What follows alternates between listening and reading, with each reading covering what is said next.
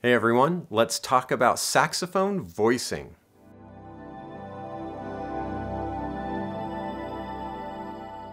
So what is voicing? Well, voicing is the position of the tongue inside our mouth, our oral cavity shape, how open or closed our throat is, and maybe even a little bit how our embouchure is set and how firm and tight our lips are on the mouthpiece. All of those things contribute to what we call voicing. And voicing is what allows us to get the best sound that we could possibly get on the instrument. It also allows us to play with better intonation. So how do we determine where the tongue position and the oral cavity, the throat, lip pressure, all of that working together, how do we determine where that needs to be to get our best sound?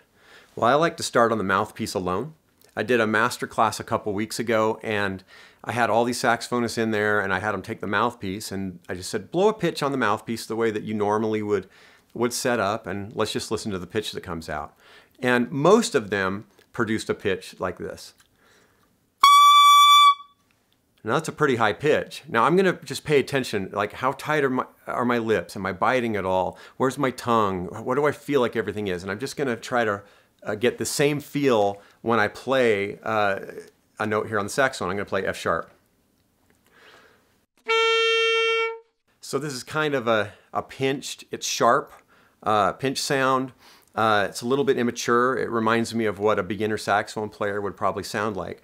I'm going to now use a proper voicing where I have my tongue set in a better position, my lip pressure set better, and it's going to sound like this. You know, it's a lower pitch, but it's also got more bottom. It's more resonant. It's a more appropriate sound for the alto saxophone. I'll do that one more time.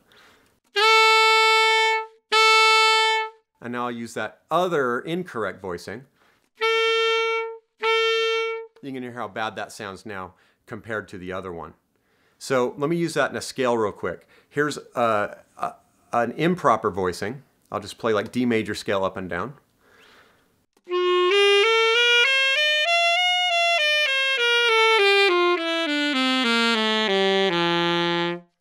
So if you noticed, not only is the sound not really that great, but the pitch is getting sharper as I go high, and the pitch is going flatter as I go low.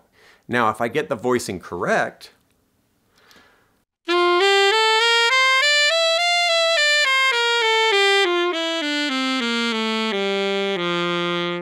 so how do we find this position again? Well, let's go back to the mouthpiece. And before I do that, I'm going to play a concert A on the saxophone, which is F sharp for alto saxophone. Now you remember that pitch, because for the alto saxophone, in the ballpark of that concert A is the pitch that should come out of the mouthpiece. So let me see if I can find that. I might lip it up and down a little bit, just trying to center in on that, where that's going to be.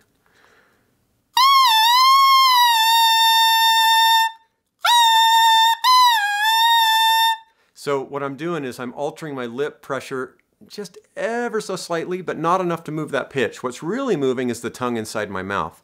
And if you were to whistle and pay attention to what your tongue is doing, you'll get a sense for how the tongue is supposed to move in the mouth to find this place.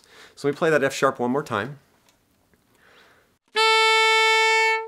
Now I'll try to find that on the mouthpiece. Okay, so I kind of know, I'm kind of getting a sense for what that feels like. And now I'll get that F sharp. Now if I play that really high pitch I played before, and I go back, I get little chirps and stuff too. Like, it sounds pretty beginnerish, as we would expect. So another thing this does is it helps us be really flexible, both with our pitch and with our inflections if we're doing some jazz improvisation maybe. So let's take that D on the alto saxophone again, which we know to be sharp. If I don't make any adjustments at all, so let's say I get into a really good proper voicing now. I've figured out where that is. I'm going to go up an A major scale here. I'm going to stop on the D. Well, you can hear that D is a little sharp still. So how am I going to adjust for that?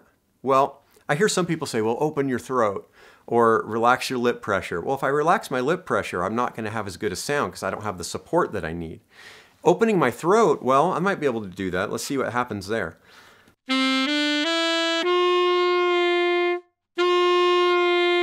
Yeah, that brought the pitch down a little bit. But if I'm really paying attention to what's going on, as I'm opening my throat, that's actually moving my tongue. And it's also just, for me personally, I'm noticing my lip pressures changing ever so slightly. So yeah, opening the throat can have an effect on your pitch.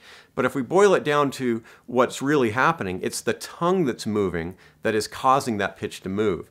And again, if we're whistling, pay attention to what that feels like. What is the tongue doing to make that pitch move?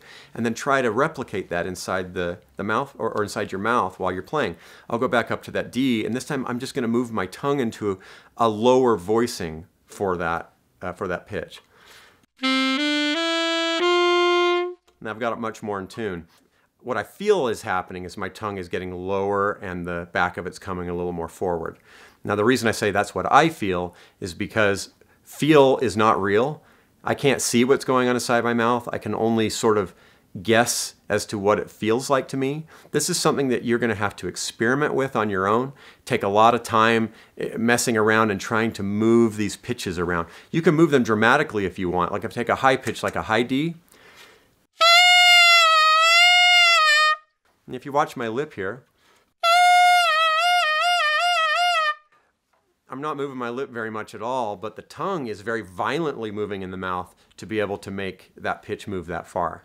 So the whole point here is to figure out where is the tongue set, where is the embouchure, where's the throat, all those things working together where we're getting the best possible sound. For alto saxophone, that usually happens in the ballpark of when we're playing on the mouthpiece alone at a concert A.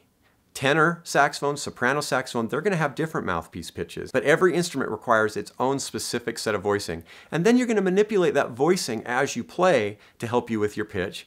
And we might manipulate that voicing a lot to get jazz inflections. Overall though, this is how we get our best sound and pitch control on the instrument, is learning how to voice properly.